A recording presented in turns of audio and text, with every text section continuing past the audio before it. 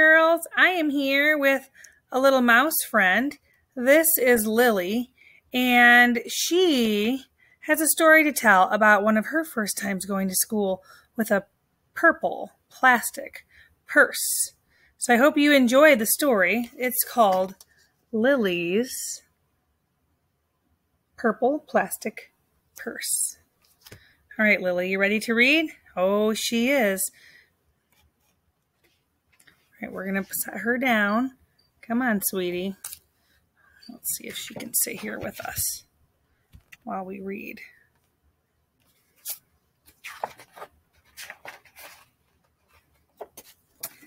Lily loved school.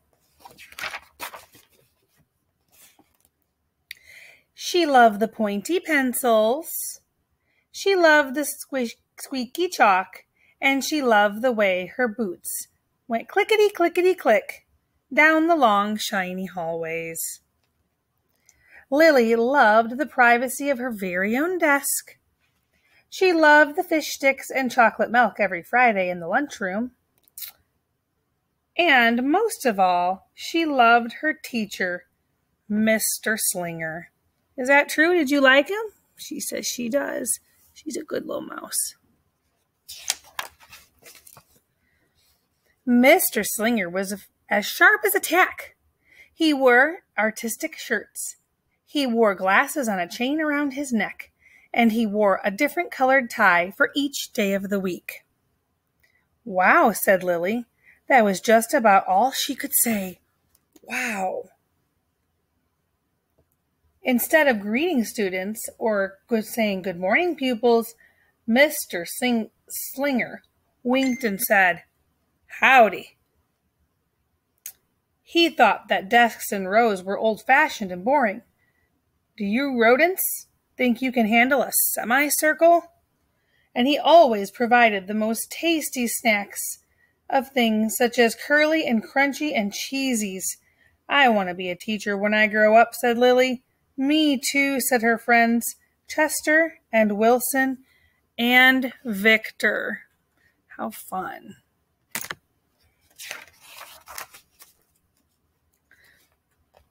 At home, Lily pretended to be Mr. Slinger. I am the teacher, she told her baby brother Julius. Listen up. Lily even wanted her own set of deluxe picture encyclopedias. What's with Lily? Asked her mother. I thought she wanted to be a surgeon or an ambulance driver or a diva, said her father. It must be because of her new teacher, Mr. Slinger, said her mother. Wow, said her father. That was just about all he could say. Wow. Whenever the students had free time, they were permitted to go to the light bulb lab in the back of the classroom. They expressed their ideas creatively through drawings and writing. Lily went often. She had a lot of ideas. She drew pictures of Mr. Slinger, and she wrote stories about him too. During sharing time, Lily showed her creations to the entire class. Wow, said Mr. Slinger.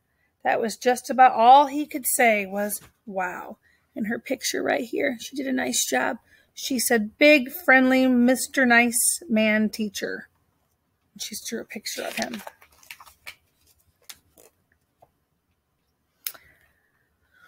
When Mr. Slinger had a bus duty, Lily stood in line, even though she didn't ride the bus.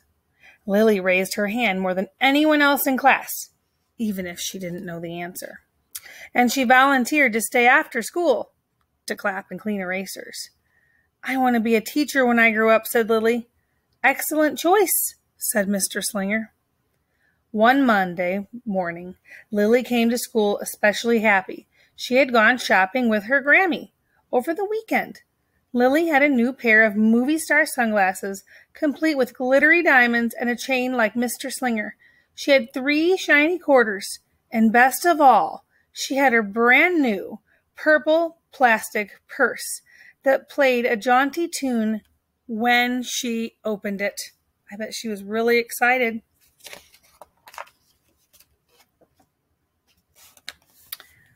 Lily wanted to show everyone. Now, said Mr. Slinger. Listen to our story." Lily had a hard time listening. Lily really wanted to show everyone. "Not now," said Mr. Slinger. "Let's be considerate of our classmates." Lily had a hard time being considerate. Lily really, really wanted to show everyone. "Not now," said Mr. Slinger. "Wait until recess or sharing time." But Lily could not wait. Lily, you couldn't wait? You learned though, didn't you? Let's find out what happened. The glasses were so glittery, the quarters were so shiny, and the purse played such nice music, not to mention how excellent it was for storing her school supplies. "Look," Lily whispered fiercely. "Look, everyone. Look what I've got." Everybody looked, including Mr. Slinger. He was not amused. What does that mean? He was not amused. Yeah, he was not happy because he was trying to teach. "I'll just keep those things at my desk until the end of the day," he said.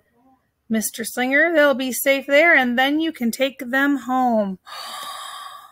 Lily's stomach lurched. She felt like crying. Her glasses were gone. Her quarters were gone. Her purple plastic purse was gone. Lily longed for her purse all morning. She was even too sad to eat the snack Mr. Slinger served before recess. That afternoon, when Lily went to the light bulb lab, she was still sad. She thought and thought and she thought, and then she became angry. She thought and she thought and she thought some more, and then she became furious. She thought and she thought and she thought a little bit longer, and then she drew a picture of Mr. Slinger. If she was really, really mad, Miss Lily, were you really, really mad? Do you think she drew a nice picture of Mr. Slinger or a not very nice picture? Oh, let's look at that. It's a not very nice picture. It says, "Big, fat, mean Mr. Stealing Teacher. Claws, bad. Wanted by FBI. Thief. I do not want to be a teacher when I grew up." Right before the last bell rang, Lily sneaked the drawing into Mr. Slinger's book bag. She gave it to the teacher. That could hurt his feelings. When all the students were buttoned and zipped and snapped and tied and ready to go home, Mr. Slinger strolled over to Lily and gave her purple plastic purse back. "It's a beautiful purse," said Mr. Slinger. "Your quarters are nice and jingly, and those glasses are absolutely fabulous. You may bring them back to school as long as you don't disturb the rest of the class." "I do not want to be a teacher when I grow up," Lily said, and she marched out of the room. That wasn't very nice. On the way home, Lily opened her purse. Her glasses and quarters were inside, and so was a note from Mr. Slinger. It said, "Today was a difficult day. Tomorrow will be better." There was also a small bag of tasty snacks at the bottom of the purse. Lily's stomach lurched. She felt like crying. She felt simply awful. Lily ran all the way home and told her mother and father everything. Instead of watching her favorite cartoons, Lily decided to sit in the uncooperative chair. "I'll stay here a million years for Mr. Slinger." Look, she's crying. "Why does everything always happen to me? 1051, 1052, she's counting. That night, Lily drew a picture of Mr. Slinger and wrote a story about him. Lily was really, really sorry. So everyone forgave her, even her parents, even her stinky baby brother, even her especially incredible teacher. And then the sun shined its smiley face down on everyone and everything, even the bugs and the worms. The end. And then she drew a new picture. It says, "Listen up, I forgive. I am really, really, really, really, really, really sorry. Could be principal, kind, good, nice."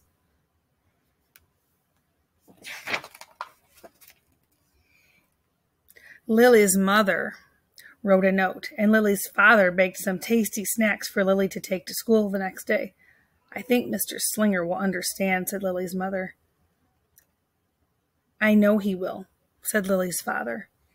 The next morning, Lily got to school early. "These are for you," Lily said to Mr. Slinger, "because I'm really, really, really, really, really, really, really, really, really, really, really, really sorry." Aw. Mr. Slinger read the story, and he looked at the picture, and he read the note, and he sampled the snacks. "Wow," said Mr. Slinger. That was just about all he could say. Wow. "What do you think we should do with these?" asked Mr. Slinger. "Could we just throw it away?" asked Lily. "Excellent idea." Look, they're going to throw away the naughty picture. "It's like having an extra pocket with a radio. 3/4 are even better than $1. Bill, because they make noise. Glamorous protection from harmful rays." She's got all of her stuff out. During sharing time, Lily demonstrated the many uses and unique qualities of her purple plastic purse, her shiny quarters, and her glittery movie star sunglasses. Then she did a performance using the props. "It's called interpretive dance," said Lily. Mr. Slinger joined in. "Wow," said the entire class. That was just about all they could say, was wow. Throughout the rest of the day, Lily's purse, quarters, and sunglasses were tucked safely inside her desk. She peeked at them often, but did not disturb a soul. Right before the last bell rang, Mr. Slinger served Lily's snacks, to everyone's delight. "What do you want to be when you grow up?" asked Mr. Slinger. "A teacher," everyone responded. Lily's response was the loudest. "Excellent choice," said Mr. Slinger. As the pupils filed out of the classroom, Lily held her purple plastic purse close to her heart. Mr. Slinger was right. It had been a better day. Lily ran and skipped and hopped and flew all the way home and was so happy. And she really did want to be a teacher when she grew up. That is, she didn't want to be a dancer, or if she didn't want to be a surgeon, or an ambulance driver, or a diva, or a pilot, or a hairdresser, or a scuba diver. She has lots of things she would like to do. So, very cute, very nice story. Thank you for sharing with us. All right, boys and girls, have a wonderful day. You'll get to see Lily soon. Bye.